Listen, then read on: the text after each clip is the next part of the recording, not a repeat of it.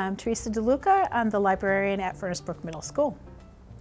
I do multiple things with MCTV.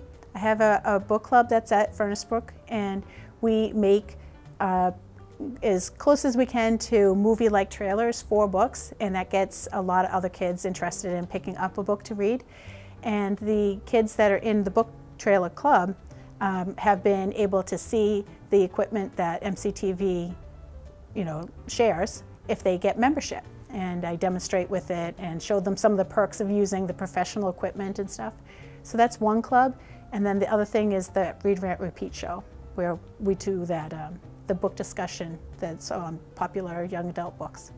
Read Rant Repeat is an idea that popped in my head after watching the show The Walking Dead. It was the first talk show that occurred right after a popular TV series. And since then, a lot of other copycats have happened. So Read Rant Repeat is kind of the first copycat that I know of.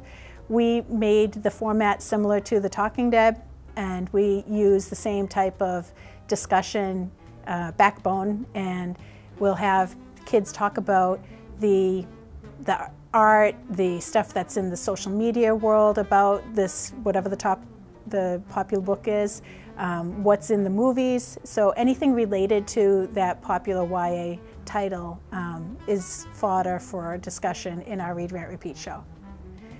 It's amazing how after they try it, they want to be the next host. So if I have like 4 guests, then suddenly it's like, oh, can we do this book? Can we do that book? And they want to be the people who lead the discussions.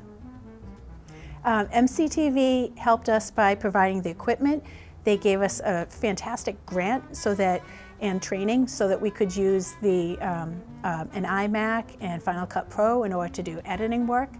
And it really elevated the production quality of these trailers, which was really a main goal for us, because there were lots of book trailers out there that just were subpar, and they would never motivate a person to pick up a book.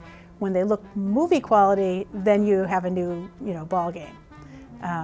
They also, at MCTV, they help us with marketing because they share what we do on Facebook and on other social media events that they have. So it's kind of like you're using our equipment and you're getting new members for us, and we'll share all the good stuff you do. So pat each other on the back.